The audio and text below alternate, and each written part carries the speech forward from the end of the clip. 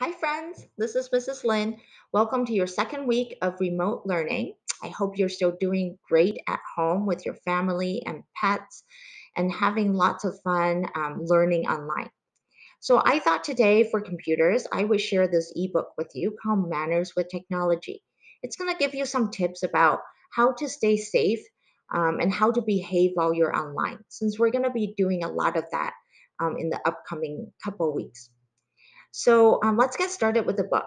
When we're done reading, there's a quiz that's posted on the homework page that your mom or dad can help you open, and you can complete and submit that to Mrs. Lynn. All right, let's get started. Manners with technology. Hey, that's my tablet, monster. You need to ask before you use it. You can borrow it, but you'll need to learn some manners first.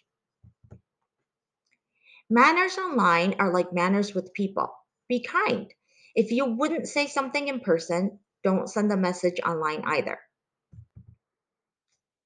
Now, let's say you're watching a video and want to comment. Monster, that's mean. Do you guys see what the monster posted about that cat video that she just watched? That's a mean comment, right? They won't know it's me, said Monster. But it will still hurt their feelings. Even if you used a nickname to comment, you must be polite.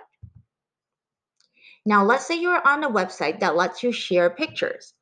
Grown ups call this social media. Here's a funny picture of my friend Kevin. What should I say? Now, let's take a look at what Monster posted. She posted, Ugh, what happened to your face? Oh, Monster, I know it's a silly photo, but online, people can't see that you're smiling. So, funny things can sound mean instead. Let's not post that comment.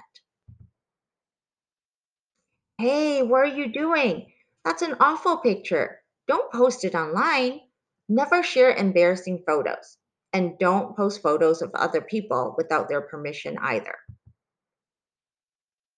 That's my friend Lainey calling to video chat. Hi, Lainey. Monster, making faces is not polite. Instead of being silly, ask them a question. And then when you're done talking, say goodbye. Look, Monster, your friend Lucy is here to visit. Don't ignore her. When you're with friends, focus on them and not your device. If you play video games with friends, take turns or play a game where you can both play at the same time. Don't play for too long. Too much screen time can turn you into a zombie. And be sure to quit playing when a grown up tells you to.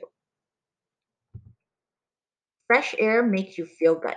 And when you feel good, you have better manners, whether in person or online. Bye, Lucy. Thanks for playing. See, that was good manners, Monster.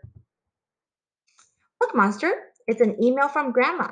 Be sure to answer emails from friends and family, but not strangers, of course. Check for spelling and grammar. That way, the email will be easier for Grandma to read, and she'll know that you have put some time and effort into it.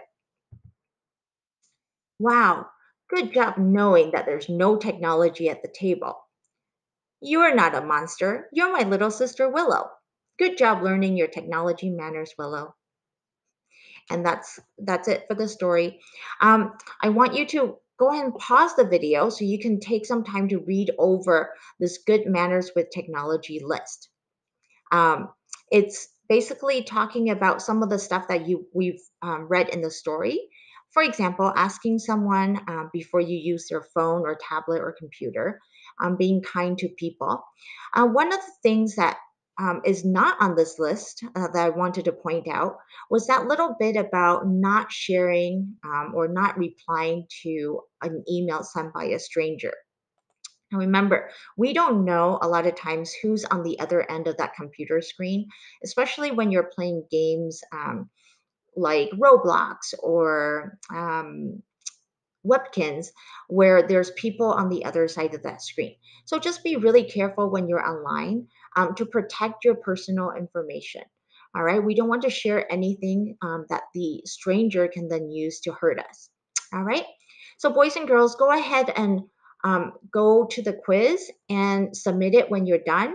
And I'll see you next, I'll actually see you Friday for your check in. See you later.